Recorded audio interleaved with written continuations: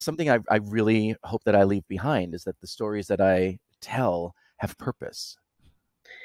Agreed, and that we spoke to the times we were living in with, Mm, with intention, and to challenge an audience to love that. question their own place Yeah. and their own choices, which is what, theatrical works, be it on audio or live, or be it writing for television. It's that's the point, is that the stories can help you reflect upon your own life and help you navigate better choices for yourself and your community. And so, we pick these stories of outsiders for that purpose. And